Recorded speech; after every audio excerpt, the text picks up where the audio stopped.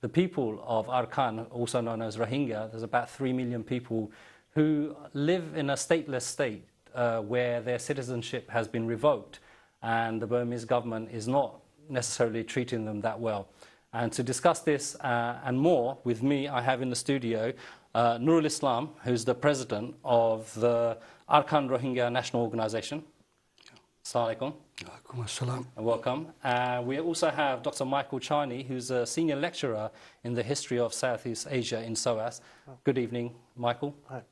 And also on the phone, joining us from Rome, the director of Human Rights Watch in London, Tom Porteous. Good evening, Tom. Good evening. Okay, thank you for joining us. Peter Kessler is also the spokesperson for United Nations High Commissioner for Refugees. Will be joining us shortly. We have got a couple of clips to play, which we will play very shortly. But the discussion, if I can start, perhaps with you, Dr. Charney. Yeah. What is the historical situation of the Rohingya people? Well, the Rohingya, we should separate two different elements in Arakan. First of all, I should mention that Arakan is a place that stretches across what the modern nation states cut into. It encompasses the whole littoral, all the way from the Cape of Negrese up to roughly Chittagong. Historically, actually, there was an Arakanese kingdom, and the power of that kingdom actually stretched into southeastern Bengal. The 12 Barabuyas, who were feudatory connections to the Arakanese court. The population moved up and down depending on opening up agricultural lands and so on. There was an Islamic presence in Arakan probably as early as the 9th century. But in terms of the Rohingya themselves, who are Islamic agricultural population settled along the Caledon River, their historical roots are demonstrable back to the early 17th century, but probably earlier. But the historical evidence is back to the 17th century. And the current, the Buddhist Rakhine, some of the Buddhist Rakhine nationalists, not all Buddhist Rakhine, but Buddhist Rakhine nationalists, and the Burmese state try to associate the Rohingya as being a relatively new population that are associated with Chittagong, who migrated in after the British established rule over Burma. Okay. And therefore aren't one of the national races that preceded the British. Okay. I mean, if I can bring Tom in here. Tom, I mean, one of the things the Burmese government did was revoke the citizenship of these people by introducing a draconian law, which kind of almost stated that unless you are Burmese and Buddhist, you cannot be a citizen. Yes, well, I mean, the Rohingya are among the most neglected and persecuted people in the whole region, and certainly in Burma. The Rohingya are officially in Burma an illegal community, an alien community, and they're not listed as one of the some 130 recognized ethnic nationalities in Burma. Okay. And so they're not even entitled to national identity cards. And on the back of that, they're subject to the most appalling forms of abuse by the Burmese authorities, who are not known for their respect for human rights, even for those citizens who they do regard as legal citizens. So they really are in an extremely vulnerable position, and that's why you've got the situation you have today, where thousands of Rohingya are basically pushed out of Burma. They find it very difficult to get back, and then they are part of this scattered diaspora who are seeking work, some sort of livelihood in the region, and that's where the other countries of the region come in, and they've been suffering from abuses, particularly in the last few months.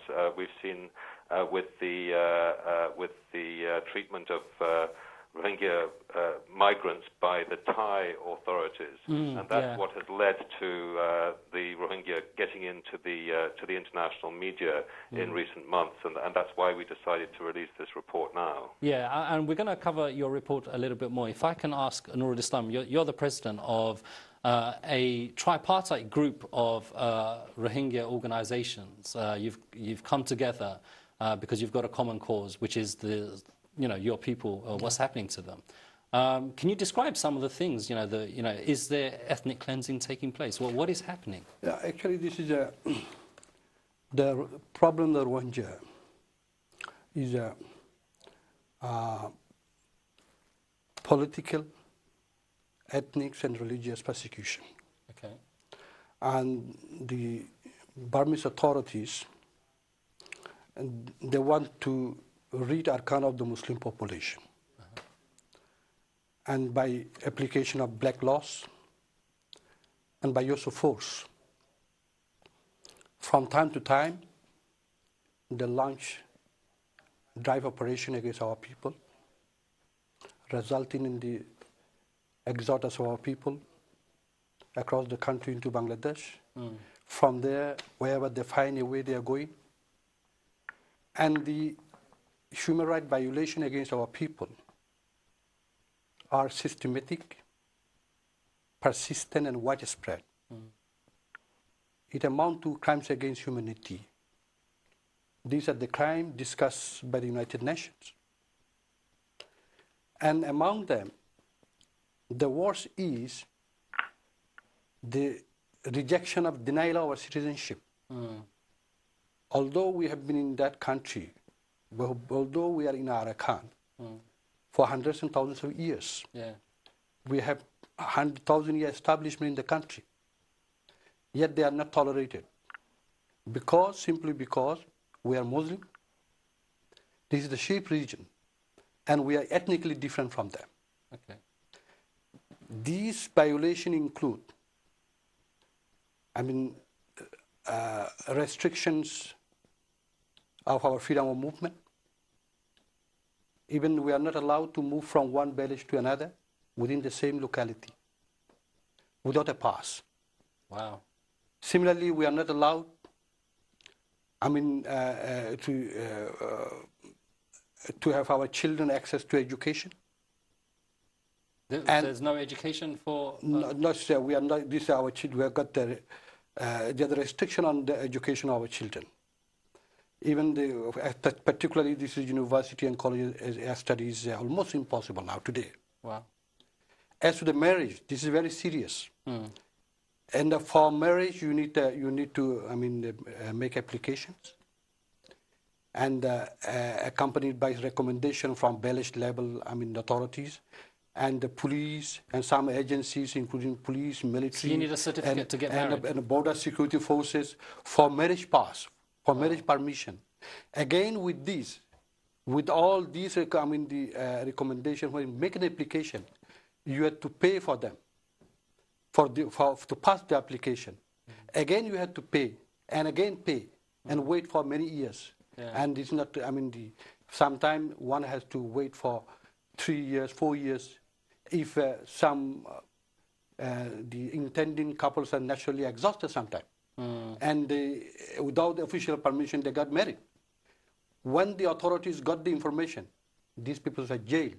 When they got the issues, the children, without the official marriage permission, they are jailed. There are instances that many of them,